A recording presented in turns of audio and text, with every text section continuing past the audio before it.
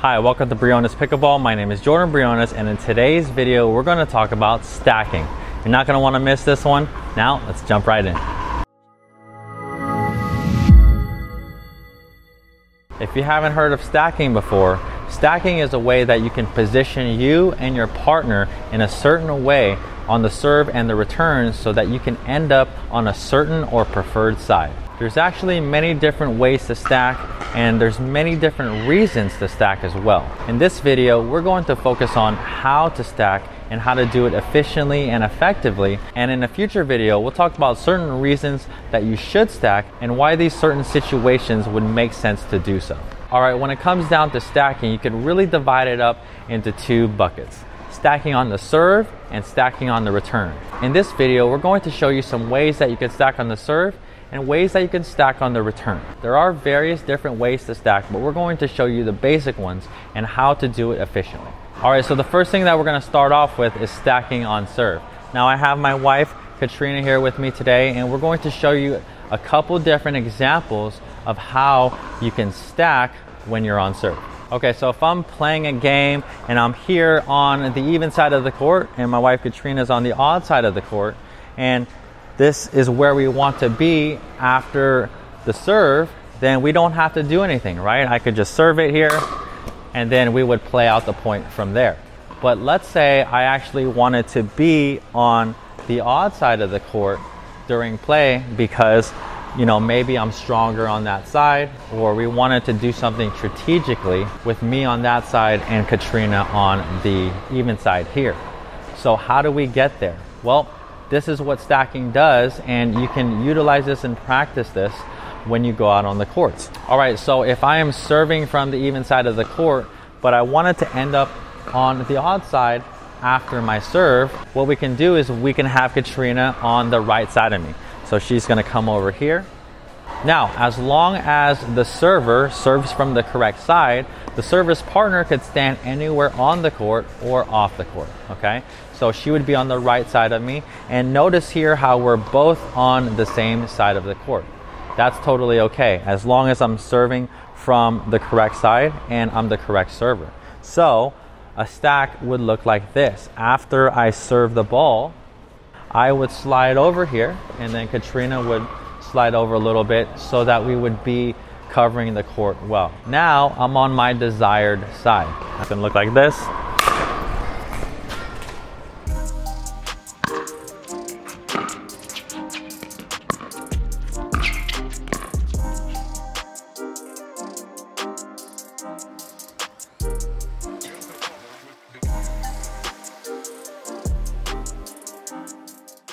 All right, so that was me serving from the even side and me wanting to end up on the odd side of the court. So let's say we're in the same formation and it's Katrina's serve now, okay? So she's going to be serving from the odd side cross court, okay? Now, again, if my preferred side is going to be that side, what I would do is I would just go on the left of her, okay? So now she would serve the ball and then we would shade over and slide over towards our right. So she would go on the even side over there, and then I would just fill in right here and stay on the odd side where I want to be.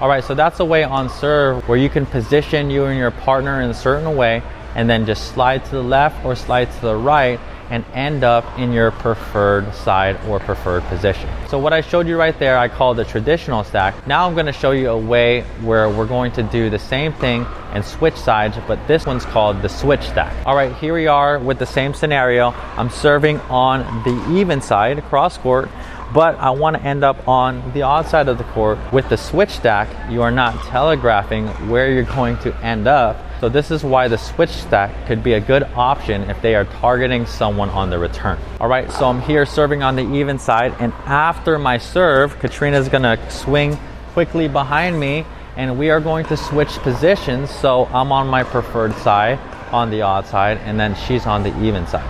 So one quick little thing that we really want to make sure is that we know who's going behind and who's going in front. I like to do it where whoever is the server is going to go in front and the person that's the server's partner is swinging behind. Okay, so again, this is a really good stack because they don't know where you're going to end up, and it's harder for them to target a certain player on the return.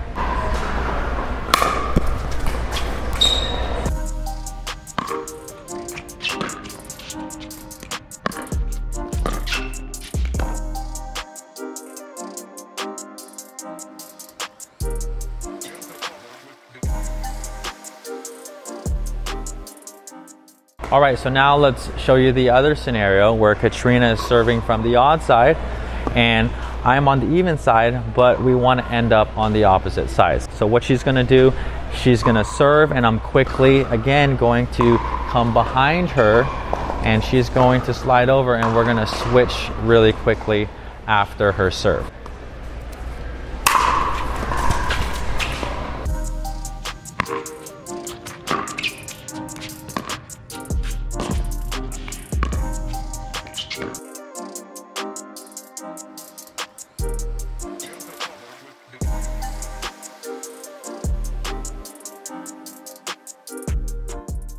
All right, so like you can see there with the switch stack, the opposing team is not going to know where you're going to end up, right? You can switch at any time, and at times you're not going to switch. So this really helps if they're targeting a certain player on the return and you just want to switch it up or switch sides. All right, so now we're going to talk about stacking on the return, which is definitely a little bit trickier and is going to require a little bit more movement. All right, so like the previous scenario, we'll stick with that to keep things simple. If I am returning now and I'm on the even side, but again, I want to end up on the odd side of the court up at the non-volley zone line, we're going to have to position ourselves in a way where we are switching or we are sliding over. So I'm going to show you first the traditional stack, and then I'm going to show you the switch stack. All right, so here again, I would like Katrina to end up on the even side and me end up on the odd side. So in a regular scenario, I'm going to be returning, right? And then I'm going to be coming up straight up to the non-volley zone. But if I want to be on that side, we're going to have to adjust it a little bit. So Katrina is actually going to come across and she's going to actually be outside of the court. Now, again, as long as the person returning the ball is the correct person to return, the partner could stand anywhere they would like. So Katrina does not even have to be on the court. So the reason why that she's way off the court is this gives me freedom to return, cross court or down the line, right? So she's not in the way. So it would look like this. I would receive the serve, I would return, and instead of going straight on, I would have to go cross court here, and Katrina would slide in just like so.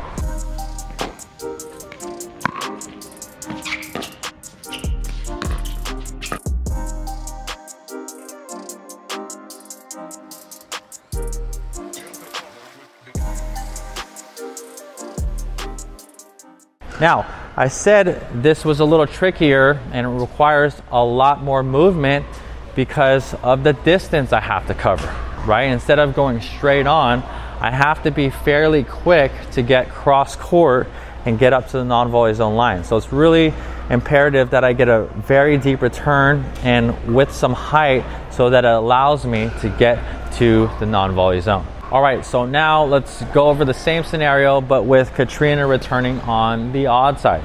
So in a regular scenario here, she would hit her return and then come straight up, and we would be like this in this position, okay? But again, if I want to be on the odd side and she wants to be on the even side, we're going to have to do something a little bit different, and that's going to be me going off the court. All right, so this is mirrored. This is the same thing that we just showed you previously. Now, the server is going to serve to her. She's going to return, and then she's going to quickly go cross court, and I'm just going to slide in.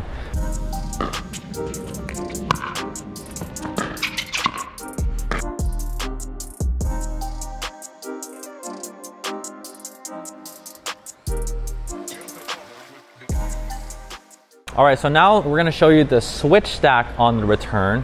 And again, in that traditional stack with the person on the sidelines off the court, you know where the players are gonna go, and the other team is going to know where you're gonna end up. With the switch stack, it kind of disguises that, and this is why I really like the switch stack. What I'm gonna do is I'm gonna wait for the serve, and after I return it, Katrina's gonna slide over and switch, and then I'm gonna come cross court up to the non-volley zone line. So you can see how using the switch stack, your opponents won't know if you're going to switch or not switch. So this is why I really like this play.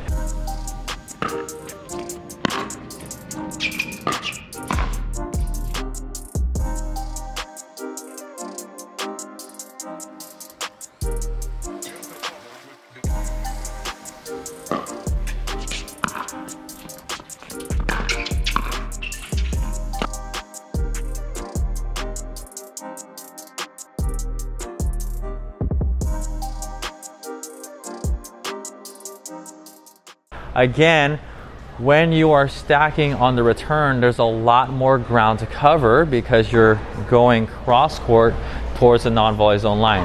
So make sure you have adequate time and that your returns are deep and they have height on it so that it allows you time to get up to the non-volley zone. All right, so lastly, I want to talk about signals on the switch stack here on the return. Now, you might have seen players do this, and it's just a really good thing to at least know. All right, so when we're in this formation, Katrina could just return and come up, or like we just showed you in the switch stack, I could come over here and she could swing behind me. Now, one way that we can kind of disguise that and not switch all the time is by using hand signals. So what I'll do behind my back, okay, so I'll either have open hand here, and that is a signal that I'm going to switch, or a closed hand here, and that's a signal I'm going to stay. So there, again, are several ways that you can signal to your partner what you're gonna do. And again, on the switch stack, it's just a really good method to use so that your opponents don't know where you're going to end up.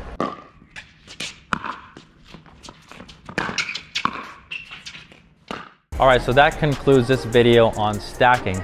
Now, there are a variety of other ways to stack, but these are the main ones that players use.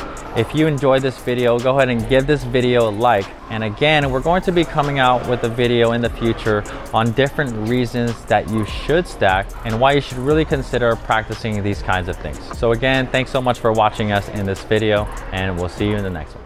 Thanks so much for watching. For a free pickleball workout routine that is guaranteed to level up your game, head on to brioneспickleball.com/workout. Before you head on over there, make sure you're subscribed to this YouTube channel and hit that little bell icon so that you can be notified every time we release a new video. Again, thanks for watching, and we'll see you in the next one. Have this feeling, haven't felt for so long. Took a hold of